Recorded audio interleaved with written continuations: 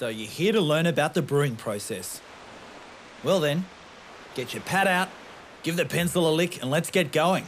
The first and absolutely fundamental thing you need to know is that basic beer is mostly made of just 4 core ingredients: malted barley, hops, water, and yeast. Now, if you're asking yourself, what's malted barley?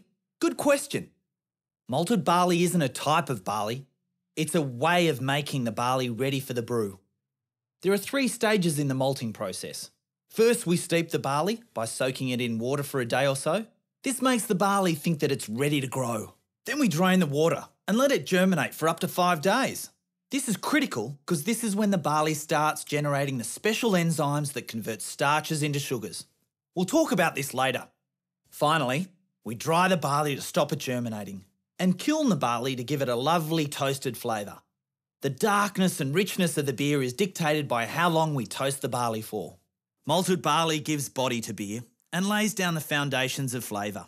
The malt can be kilned lightly to create pale malts for golden lager, or it can be roasted intensely to make stouts and porters. In some parts of the world, and for some of the more specialised beers, we can also use other ingredients, sometimes called adjuncts, because they are extra to the main ingredients. Wheat beer, for instance, uses a lot of wheat in conjunction to the barley to give it its unique flavour. Water also contributes to the flavour characteristics of the beer, and what type of water you use can make a huge difference.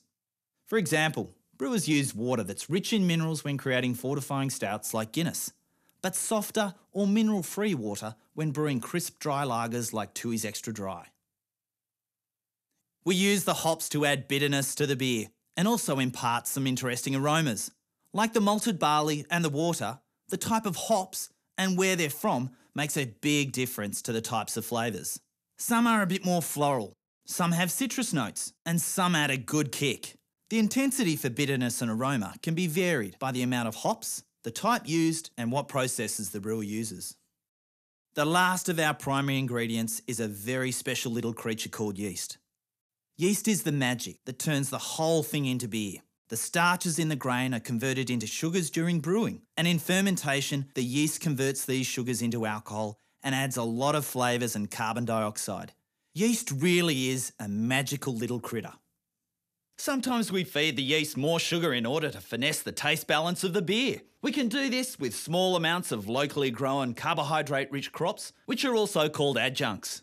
In Asia, they often use rice. In Australia, we use natural cane sugar from sugarcane plantations. Luckily for us, natural cane sugar is one of the best and purest kinds of sugar.